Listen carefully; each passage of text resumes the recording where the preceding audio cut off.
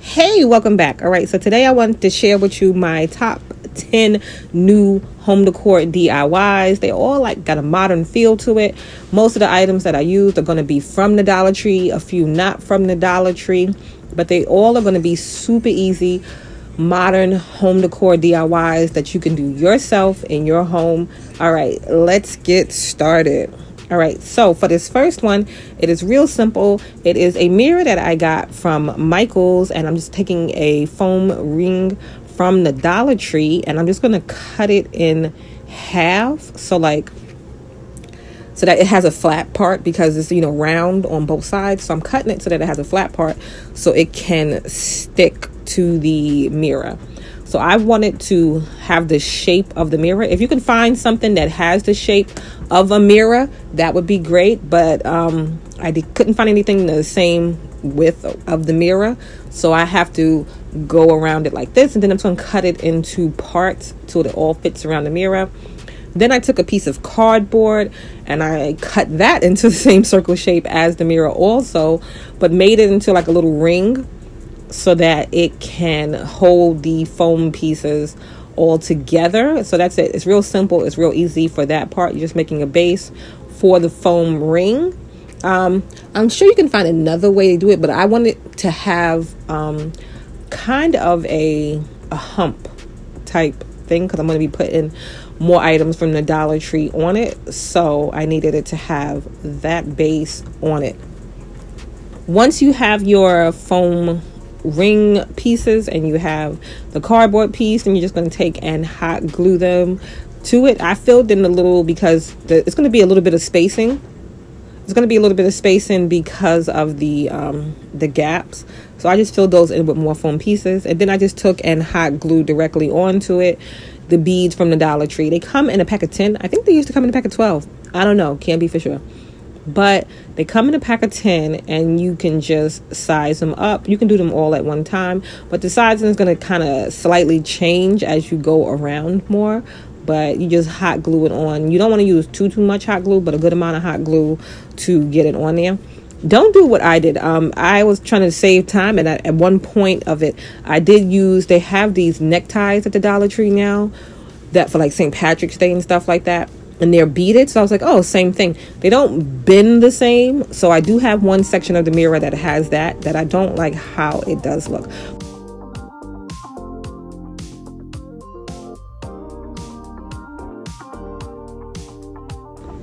Once I was done with that, I just hit it with a spray paint. The spray paint is better because it goes in all the cracks. Then I made a loop for the back and used a ton of hot glue to make sure it stayed on real well.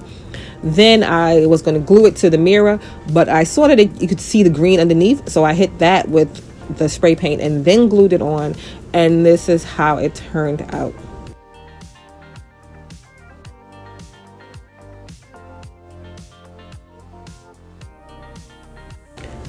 Now on to our next one. This one is a tray that I wanted to make. You can make this as big or as small as you want it. I'm only going to be using 2 packs of the Jenga blocks from the Dollar Tree. These are great because you can stain these. You can do 2 different colors of stains. You can do whatever you want with these.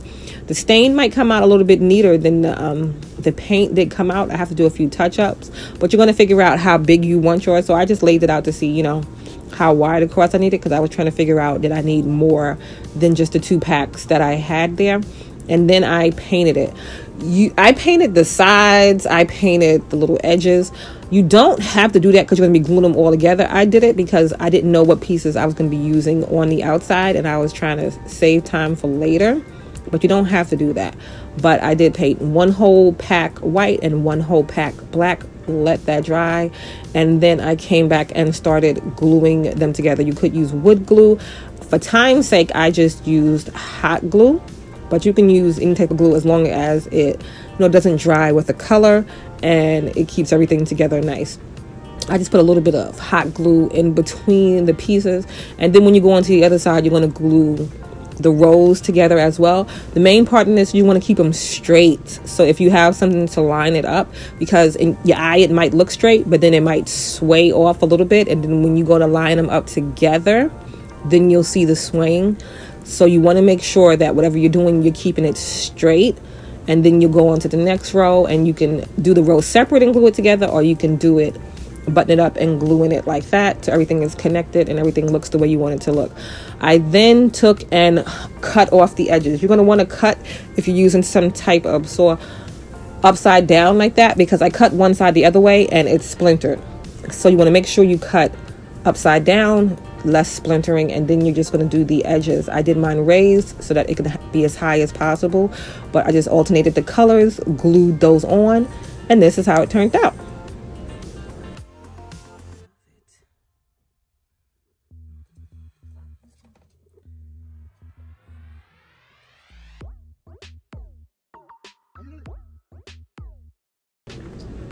All right, now for this one, another super simple one. This one, I had this tray since Christmas. The little Santas or elves don't really go with my decor, so I'm just going to paint it and put a little bottom piece on it to make it like, you know, kind of like a pedestal type bowl. This is another piece from the Dollar Tree. You can jazz this up, do a lot of things with the handle, different things with the top, but I just want to keep mine nice and simple and one color. So I just hot glued that, let that dry, and then took all the parts and spray painted them with the black spray paint and let that dry.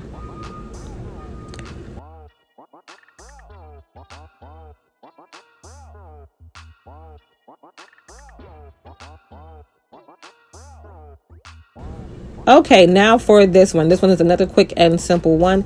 These are cups from the Dollar Tree. They come in 2 different sizes. I like the shape of them.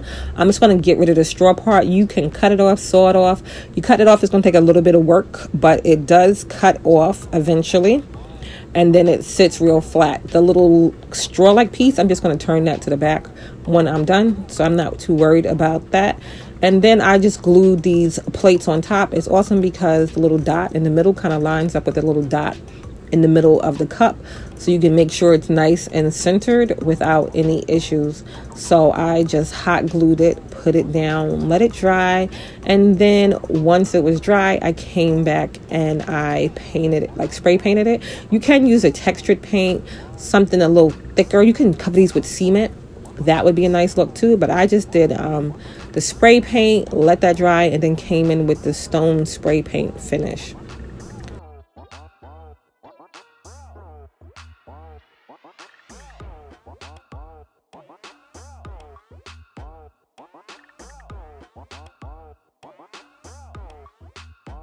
Okay, now for this one. This one, I have this rope that I have. The rope was really inexpensive, and I'm just going to start to make a circle. So I'm just using hot glue. Be careful that you don't, burn yourself, but I want the center of it as tight as possible. So I'm taking the hot glue, letting it dry a little bit, and then just continuously going out on the circle, gluing, but not every single inch of it, but gluing, a good amount of it together, and just making the circle as big as I want it. It was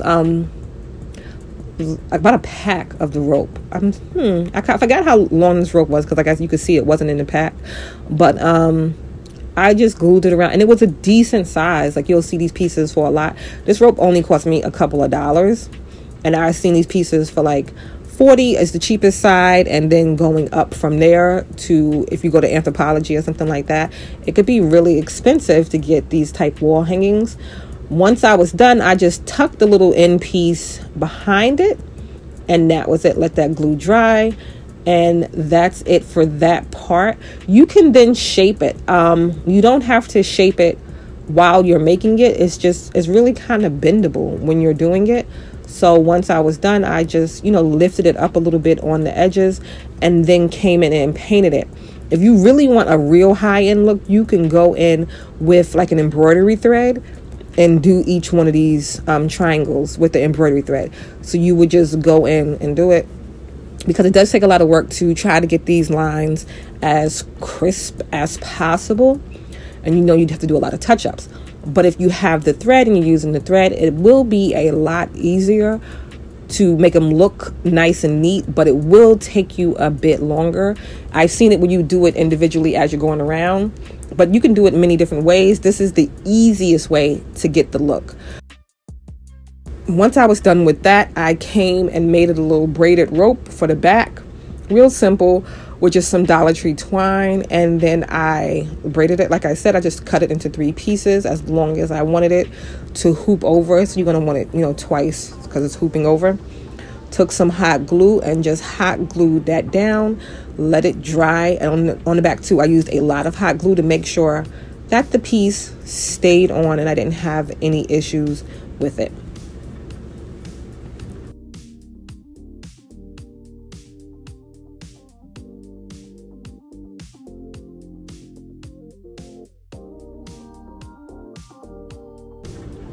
Okay, now for this one is super simple. This is just a candle holder from the Dollar Tree.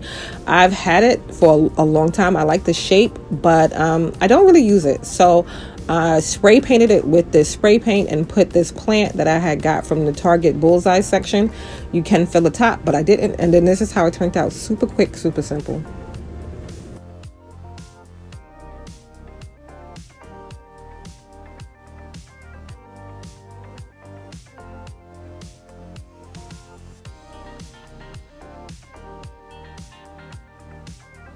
All right, so I wanted to make a high-end inspired cement bowl, and you can see they go for a lot at the high-end stores, but we're gonna make ours for real cheap. I'm using a bowl, a drip pan bowl from the Dollar Tree. I couldn't find a bowl to go inside to make the inside, so I'm just making one out of cardboard. I had an extra piece from a cement thing that I had, and then to get the bottom piece of it, I'm just taping some extra cardboard that I had. So you can make your mold shapes yourself if you want to when you're working with cement by using cardboard, just like I did. Taped it up nice and good so it didn't leak through, and that's it. That's going to be the piece that I use for the inside. Like I said, I'm using the drip tray from the Dollar Tree to make this cement bowl, and it's just real simple. I'm going to be using this quick set cement. I'm going to mix it right in the bowl that I'm going to be using for it. I'm going to mix it until it's like a thickish kind of consistency, but not too thick. But once I get the right consistency, I added a little paint to mine once I was done mixing it and everything and stuff, just to try to give it some color. I didn't mix it in thoroughly, but for your cement, you don't have to leave it the color that it is. You can add different things to it. You can paint it afterwards. You can do, you know, whatever you want when you're making your own cement projects. And that's the whole fun part of doing your own DIYs. Once I leveled it out the way I wanted to, I pushed in my little inside cardboard bowl, and then I just tried to straighten out the sides. I don't want it to be perfect because I want it to look, you know, authentic. So I don't want it to be perfect. Before it completely dried, you can wait till it dries because the cardboard is easy to move. But once it partially dried, I just came in and took out the bowl and the inside, and then just still smoothed out some of the pieces on this side. Like I said, I don't want them to be too perfect because I want it to have that, you know, rough kind of look. But this is how it is at the end. You can see on the part that had the plastic part, it's real smooth, like right there. And then on the inside, it's rough. So I'm just going to sand it out and take away the little tiny chip pieces that are at the top. But this is how it turned out, and I'm super happy with the way it turned out. And it's super big because I used the Dollar Tree drip pan, and I love the way it turned out. Let me know what you thought.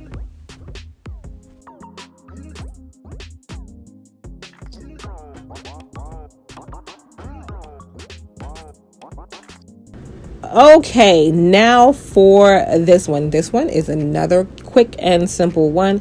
I have these foam rings from the Dollar Tree, these foam circles. They come in a pack of 2, and then I just wanted to add a little bit of texture to them. So what I did is just made some lines with the hot glue gun. With these lines, okay, I painted mine all one color. You can, because of the texture of the lines, come in and do some type of gold finish or something on this, you know, to give it just that extra. I just wanted mine all black, plain and simple. And then I took these beaded bracelets that Dollar Tree has. They have them in more than the black, but I'm using the black for this to make it, you know, a little easier. And then I just put the bracelets around the rings. You can also hot glue it so it stays in place real nice. But once I got them on, they worked well, so I didn't hot glue it. Then that's it. That really for that part. So it stays like that. And then I did it to both of them. And then I came back with a piece of wood scrap that I did have. You can probably find a base for this at the Dollar Tree too, but I had this piece of wood scrap and then some dowels that I had from the Dollar Tree. I'm going to have them both sit on this same piece. So I wanted to make sure that they worked. Took the dowels. I was going to use 2, but I realized I didn't want them that high. So I just cut one part of the dowel small and then the other part was the other one. So they were not even side by side. So one is higher than the other. And then I just took my largest drill bit that I had and I put holes in. I didn't go all the way to the edge, but just like about an inch or so in from the edge. And I just eyeballed it straight across and made another hole on that side. Put some hot glue in it and inserted the dowels and let them dry. But see, with the largest drill bit, it was like a perfect fit for this. So it's real simple. And you can do this with other things. It doesn't have to be, you know, the circles or anything like that. But you can play around with this in so many different ways instead of spending, you know, a bunch of money. I did the same little hole for the top. You can probably just poke it straight through there without even, you know, drilling it because it is just foam.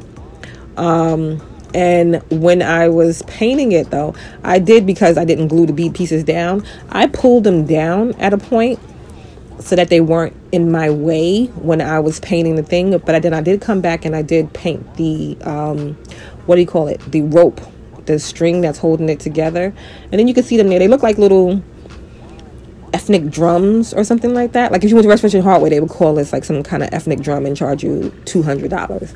But this is it.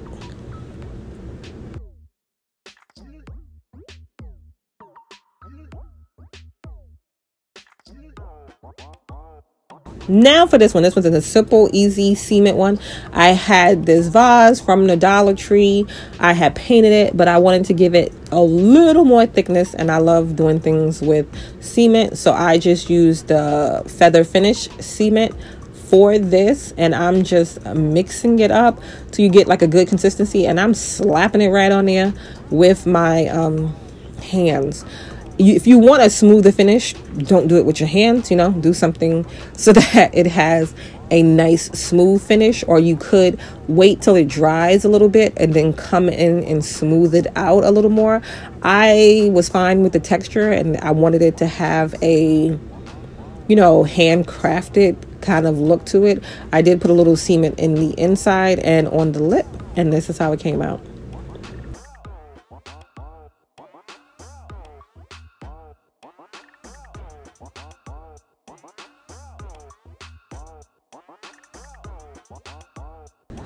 Okay, now for this one, quick and simple. Okay, I tried this several different ways. You ever see those pieces? And I've seen people maybe do it with what, clay or something like that. I don't know, but I got this, the stick tile from the Dollar Tree, and I was like, in the inside it has to be, you know, dipped in. So I just peeled off the little sticky back, and it came off rather easy. I tried it with a thing that had corners.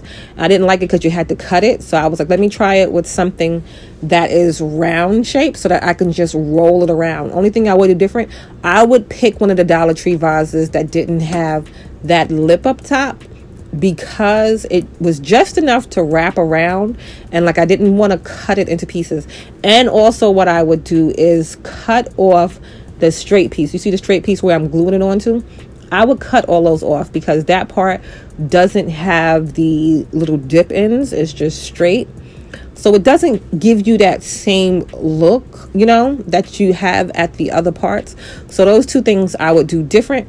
If I did it again, I would use a piece that didn't have the coming out piece on the top and cut off those pieces first, because I wound up having to do it after the fact. After I hot glued everything down, then I had to figure out how to cut the piece off the top to give it a more realistic look.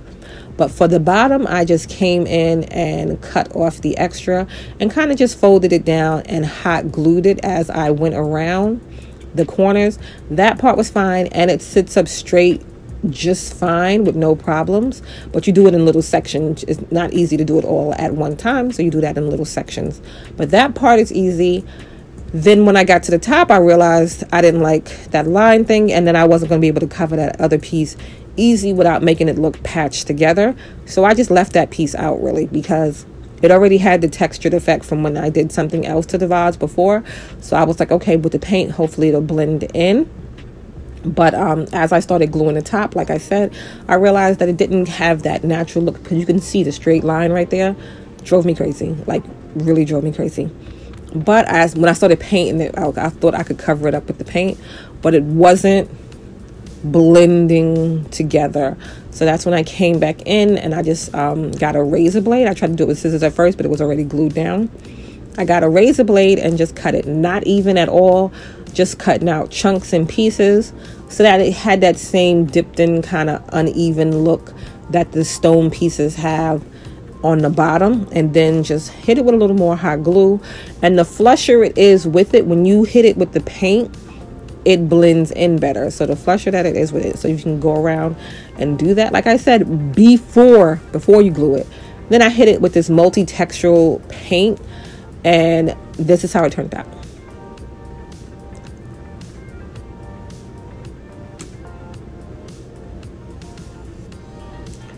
Okay, so that was it for today. Let me know what you thought, and I will see you in the next one.